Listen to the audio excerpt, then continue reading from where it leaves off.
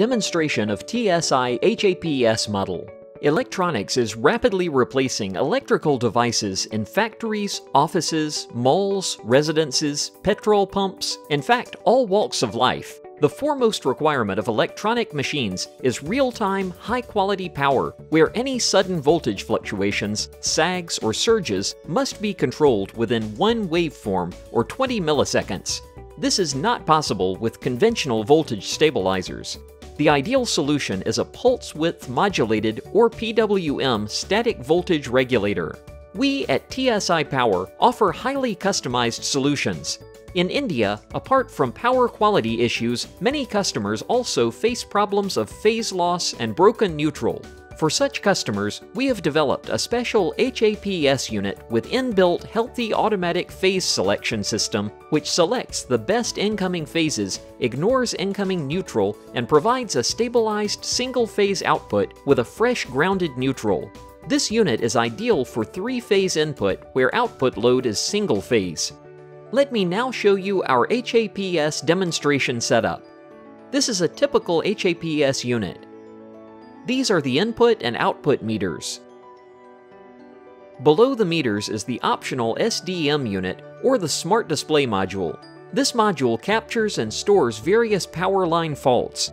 You can connect this Smart Display unit to your laptop to analyze the status of incoming and outgoing power whenever a fault event occurs. We will now see the working of our HAPS voltage regulator. Here we have provided the input RYB phases and input neutral connection to the demo unit through single-pole circuit breakers. This will enable us to break any one phase or break the neutral for demonstration purposes.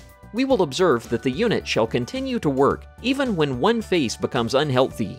So we will now run the unit on RY, YB, and BR phases one by one. Output of the unit is loaded full 15 kVA, that is 65 amperes at 230 volts. Let's observe how the unit works. Input has been set at 320 volts phase to phase. Output available is single phase 65 amps at 230 volts plus or minus 1%.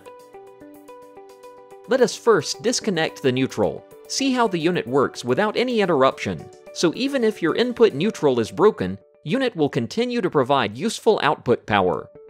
By default, unit always starts on RY phases. If we now disconnect R phase, you will observe the unit will automatically shift to YB phase. Now if we will again resume R phase, unit will continue uninterrupted in current YB phase. Now let's drop the voltage in Y phase so that YB becomes unhealthy. You will observe that the unit will automatically shift to next available healthy phase, which is now BR phase. So you observed that the unit works without incoming neutral. In fact, it creates its own perfectly grounded neutral, a boon for electronic machines. The unit also works with one unhealthy phase as long as there are at least two phases available within 320 to 480 volts range. A collateral benefit is that there is no need to balance the load on your independent phases since the output is precise 230 volts single phase, even though the connected input is three phases.